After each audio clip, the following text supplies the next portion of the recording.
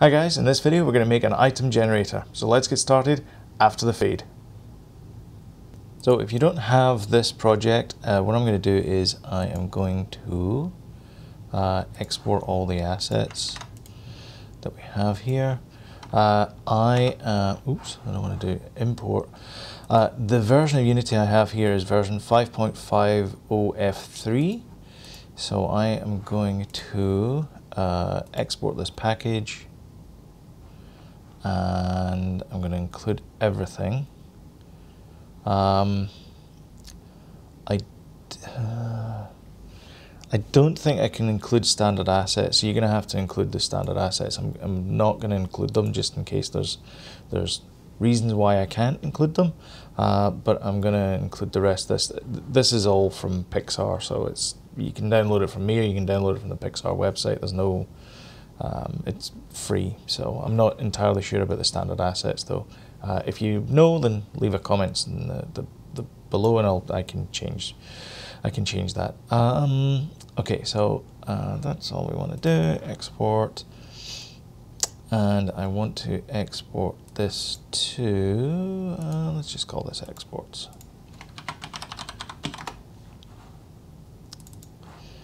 And I will call this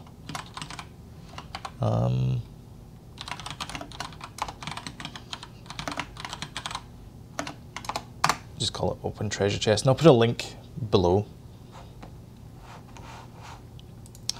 And over here, before I forget, I will zip that up. Send to compressed folder. Okay, there we go. All right, done. All right, so this is where we got last time. So we walk up to here, and we hold down the fire button, and it opens the chest. Okay, so if you're not familiar with that, I'll put a link to the videos. I guess it'll be there, up there somewhere now-ish. Okay, so what I want to do is I went to thesaurus.com before I started this video, and we're going to generate some a random named, how do I want to phrase this? It's a randomly named item, but it could be anything. Right now I've chosen pants because pants are funny, because I'm British and we seem to like this kind of sense of humour. So it's full of things like so knickers and slacks and bloomers and all this kind of stuff. So this is what I have now is all of these sort of random words. And what we're going to do is we're going to choose some of those random words and then generate an item from that when you open up the case. And it could be the fact that some of these are only split so that they're only available for you know, maybe level 1 is only that amount, and then level 2 is all of this amount, and so on. So we can sort of try and see if we get time to fudge the values that we generate here. But this is the sort of basic thing is we want to have like a random item generator. So we'll end up with things like absurd knickers of general ambling, that kind of phrasing. Okay. All right. So I want to create another script in here. And I want to call this random item generator. So my random item generator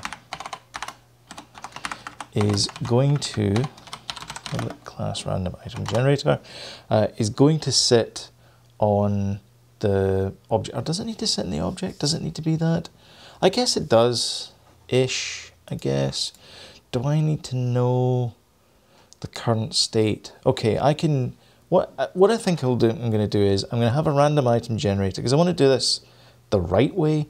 So I don't want the random item generator to know about the treasure chest, because I also want to have a random item generator, like let's say you kill a troll, then a random item generator can be used in that situation to generate a random item when you more than one random item. So I think a random item generator is good, but we need to have it separate from the treasure chest, which means we need to have something in between the treasure chest and the random item generator to fire that. So that's what we're going to do today, is we're going to do the random item generator and the class that's going to fire when the treasure chest is there. So we're going to have some other intermediate object that's waiting to fire the random item generator. So, okay. So there's a random item generator there, and we're going to make that a mono behavior. Now, just for quickness, I did these random numbers behind the scenes, like out of the scope of this video. You can get your strings from anywhere. I got them from basically I made these ones up, so that's why they're all kind of weird, and the rest of these are basically from thesaurus.com. So I'm going to paste them in here. And now I have my sort of 3 random things.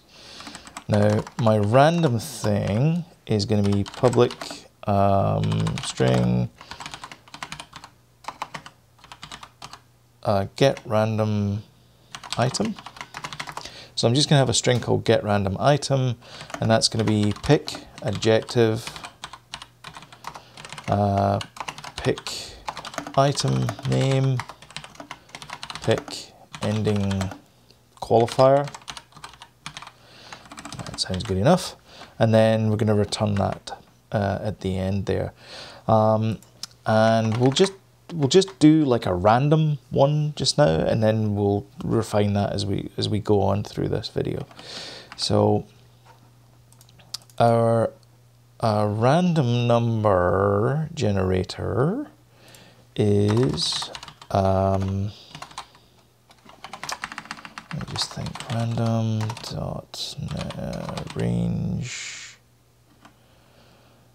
Yeah, okay, so random range, and I think we can get that in integers, okay. And then if I remember rightly, I keep doing this every time we do random numbers, I think when you do the float, it's inclusive. Yeah, and when you do the integer, it's exclusive. Yeah, so the min is inclusive and the max is exclusive. So I can do int adjective index equals random dot range, and then it's going to be 0 to adjective dot length. Int item index equals random dot range 0 comma item name dot length. Int and this is going to be ending equals random dot range 0 comma ending dot length.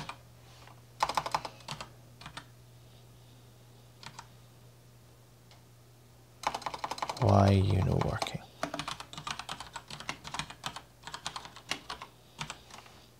Oh, that'll be why. Ending index.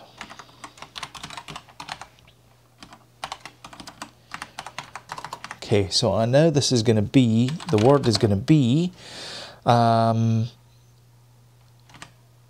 adjective, item wording equals, and then it's going to be the index of some random word in here plus the index of some random word in here plus the index in here. And remember that these are all arrays. And arrays start from 0 and go all the way through to, if you have n items, it's n minus 1. So we start at 0 and we go 0, 1, 2, 3, 4. So 0, 1, 2, 3, 4. So our fifth item is index 4, our first item is index 0. So the wording is going to be, first of all, is the adjective index, plus, so this is going to be absurd, oh no, that's going to be a space plus item name, item index,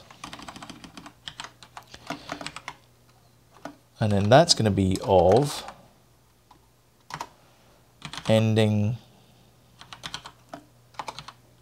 ending index, return item wording.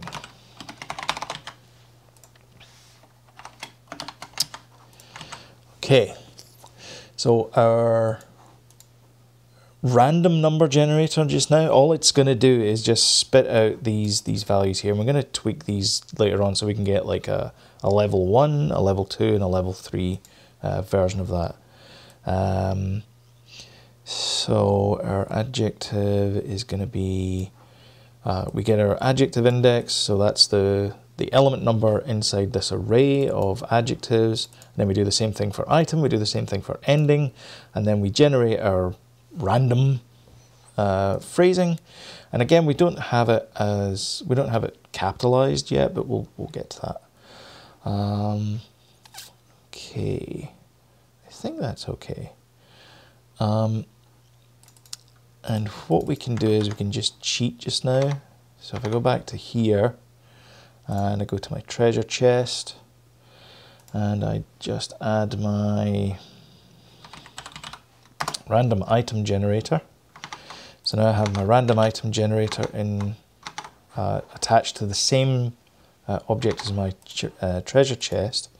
What I can do is when my treasure chest opens, which is down here, so if you go to treasurechest.cs, you'll see that we have a toggle chest, which is the thing that opens it. So at a set amount of time, the chest state becomes complete. So the lid state is complete. So toggle chest. Where is that? Oh, that's open chest. Okay.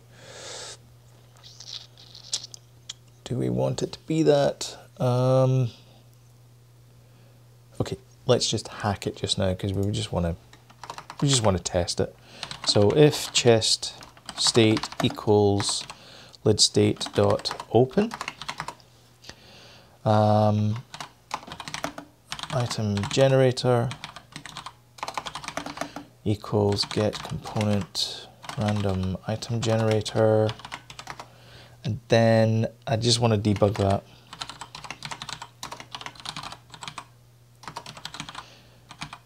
Get random item. So when we open the treasure chest, we're going to generate a random item. So I'll get the console window up here. All right. Everything compiles.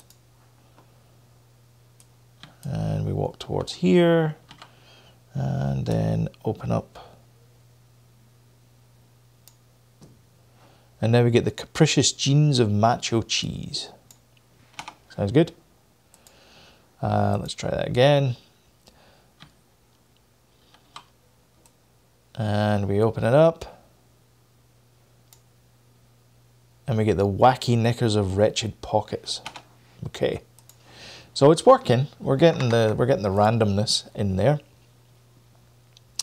Okay, so where are we? Okay, we've got that there. I want to capitalize these things. Now we could capitalize every word, or should we? I think we probably should actually.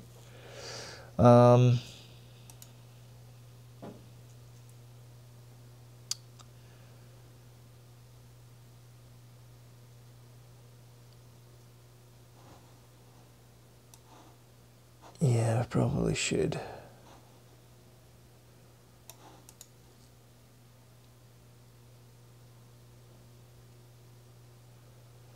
Well, okay, we could do capitalize all of that. Now we don't have a function for capitalize just yet, but we will have in a second. So string capitalize.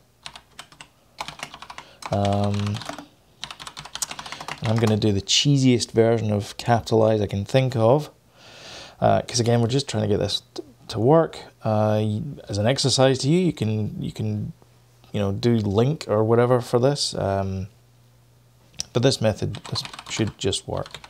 String, and then I'm going to say split equals input dot split, dot to char array. So I'm going to remove all the spaces. So I'm going to split the word up by spaces, and I am going to do string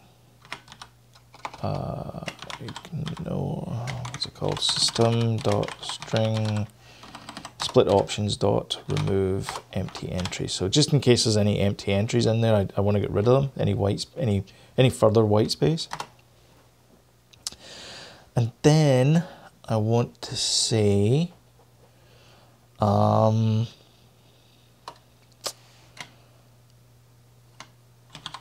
string, can I do this in one string array? I don't think I can do this in one string array. So I'm going to put new strings equals new string split dot length. So I'm going to create a new array, and what I'm going to do is I'm going to copy the words over one at a time, but I'm going to capitalize the first word every time I add it to the array. So I'm going to say for int I equals 0, I less than split dot length, I plus plus. I'm going to go through all the items in the split array, and I'm going to add them to new strings. Okay. So my new strings ith item is going to be the ith item of split, and that's going to be the 0th index, but that is going to be can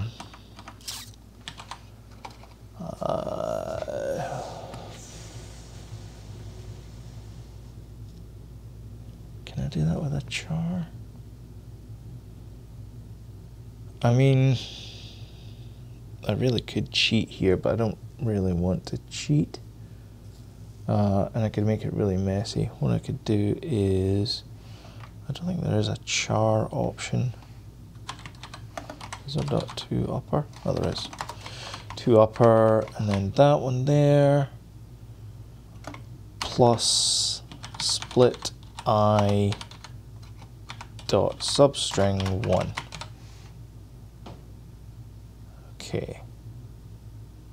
So what I'm doing is I'm taking the first character in the string and I am converting it to uppercase, and then I'm adding every other subsequent character to that uppercase value, and then I place all of that inside the new string array's ith element.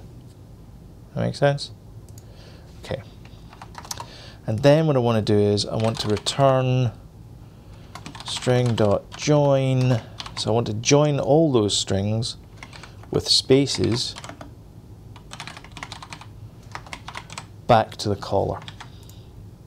And the caller just happens to be this here. So this is going to be a word, a space, a word, a space of space, and then an ending. So all of it is going to get capitalized, so we might as well capitalize it anyway. Not that it really matters, but okay. So now we go down to our random generator. And we go up and open it up. And we get our singular rompers of normal clothing. So, and it's capitalized as well. So that worked. And we can do fanciful bloomers of treasured monotony. All right. Okay. So that works. Our random number generator works. Now, we don't want this because this is tying this class into a random item generator. And like I said, we don't want the classes to overlap. We want to have them separate. So I'm going to add a glue class that brings those two together.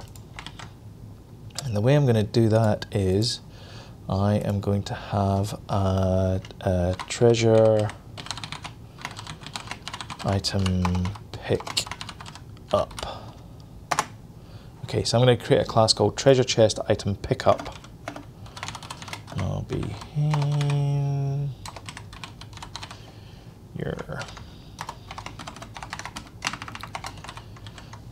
Did I make that public? Did I make that public? I did make that public. Okay. Right, so this class here is going to be a link between a text box that's going to say, hey, you picked up whatever item it was, and then delete it after a certain amount of time. And then it is going to have a link between the treasure chest, the random item generator, and the UI. Okay, we're getting there. So public text output, just call this output. And again, we need to add the UI there, and then we're going to have a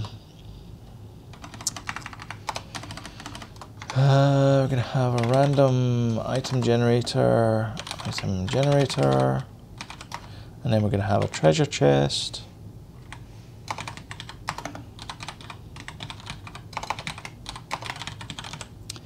And these need to be, no, they don't need to be public, because I'm going to add them in start. So when we start up, I am going to add these items. So item generator equals get component, random item generator, and treasure chest is going to be the same thing as well.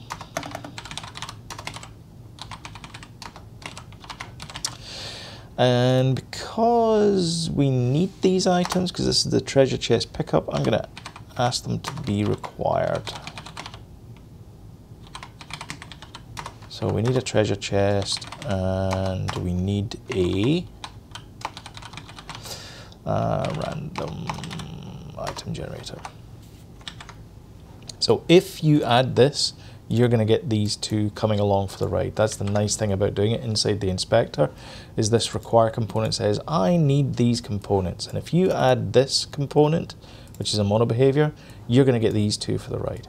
It's kind of similar to the way that the event handler system works. When you add a canvas, it adds things automatically for you. It's kind of the same thing. I'm not entirely sure if that's under the hood what that does for the canvas, but this is exactly what happens, is that if you add this, it'll add these if these don't exist inside that object.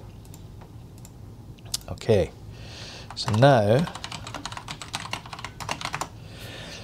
void update. So in my game, my treasure chest item pickup only works once. It only works once you've picked up the item, and at no other time does it work. Okay, so I'm going to have a boolean picked up, or item picked up equals false. And I'm going to say it's false to start with. So if item picked up,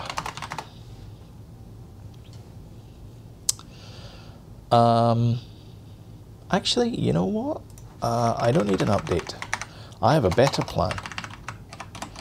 I am going to make this an I enumerator. Add system collections. And what I'm going to do is, I am going to say while while treasure chest dot state, is it? Current state is not equal to open, yield return null. So I'm going to use my coroutines, because this is only going to fire once then. Haha, this is a better way of doing it. So in my coroutine, I have a start, so the object starts. It then waits for the treasure chest to become open. And once it becomes open, we then generate the random item, and then we display that random item on the screen. All right. And the beauty is that once that's happened, it never happens again, because that's just the start. That's the end of the start phase for this object. So it never goes to an update. We don't need to ever tick this object beyond that, and it just stops. That's it, it's over. And it also means though that we don't, if I look at this object here inside the inspector, you notice that random item generator doesn't have a check mark against it, and neither does treasure chest, but mesh render and box collider does. That's because those two have update methods, and these two don't have update methods, and that's why we don't have that checkbox there. So if I do treasure item pickup, you'll see that we don't have an output there because we don't have an output for the text. We'll sort that out in just a sec. But you see it hasn't added any more because it's already got a random item generator and a treasure chest script. So get that there, get rid of these. Okay, and now, where are we? Item generator, yield return. So now what we want to do is we want to display that for a set amount of time. So let's say we're going to do that for public float display duration, and we'll put that up for 3 seconds. Obviously you need to apply this to your character once you've displayed it, but it's good enough for what we've got just now. So I want to then do string item description is going to be item generator get random item, and then I'm going to say output.text equals you picked up the I think slash it, backslash it. Let's try this anyway. Item description. We can actually add in color, and we'll do that in just a sec. There, and then we want to do yield return you wait 4 seconds, and this is display duration, and then we want to say output.text equals that, and that's it. Alright, so we get those components, we wait until the current state is not equal to open. It's got to be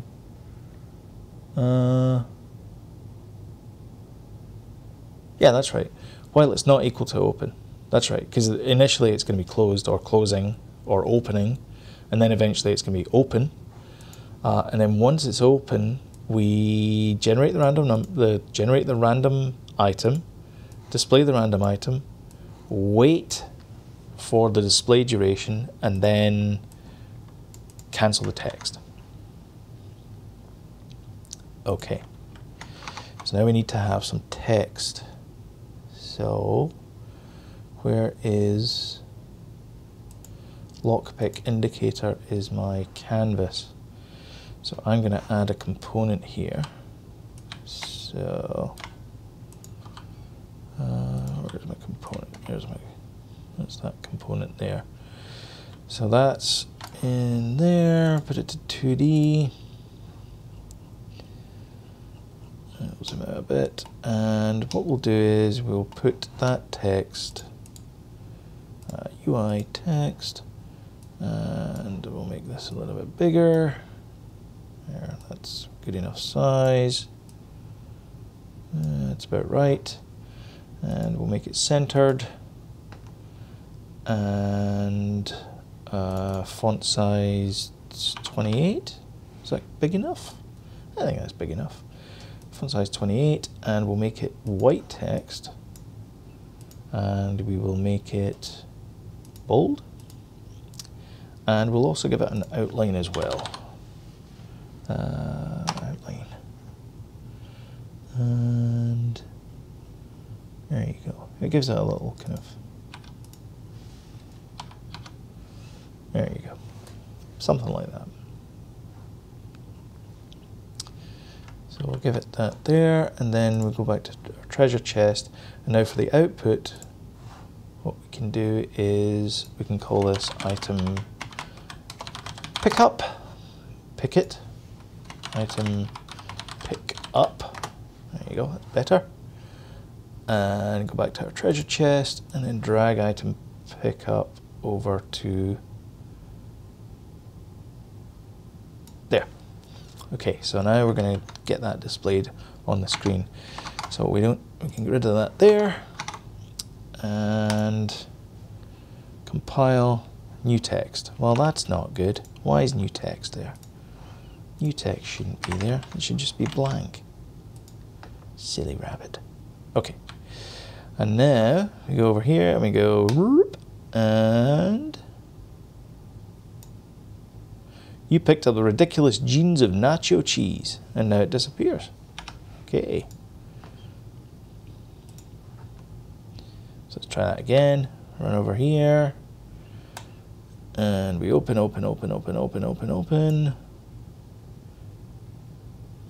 You picked up the implausible, whatever that was.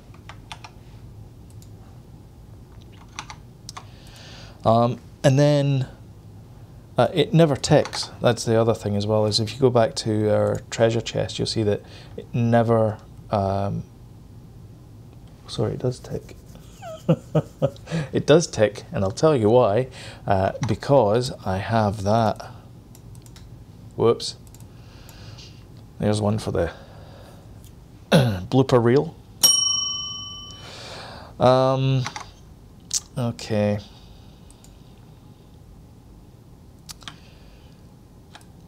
Let's see, we've got random numbers here. Okay, absurd breeches of middling use. All right. So, I mean, that's it. We're kind of pretty much done there. That says it, what are we in at? 31 minutes? Really? Okay, well, we could go a little bit further. So like I said, the random item generator, we can bring these values in from a database, we could bring them in from a JSON file, we could bring them in from any which way we want, but the adjective values that we have here, we could actually sort of mix and match those. So we could have the start value be different for each level that you want it to be at. So let's say there was public int level 1 item, int level 2 item,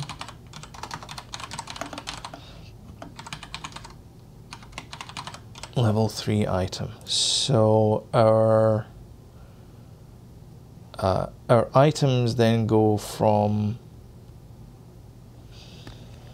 how do we want to do this? We really want to do it for, let's say we just want the first 3 items there. So we don't want the rest of these. I mean, there's hundreds of these ones here. So we really want the first 3. Or do we want a range of items? And that should be 3 as well.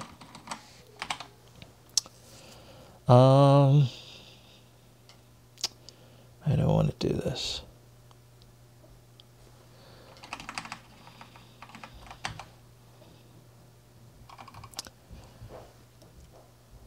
Well,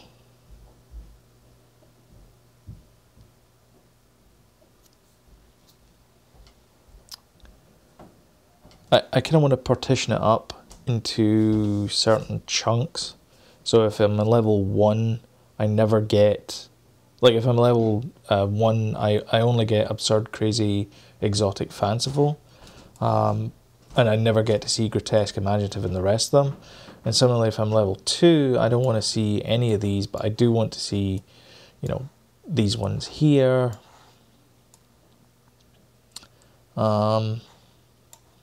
Okay.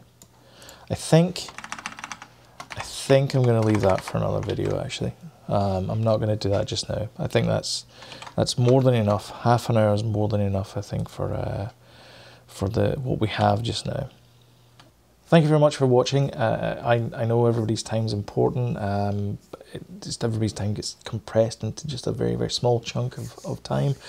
And so I do appreciate your viewership. And until next time, thank you very much.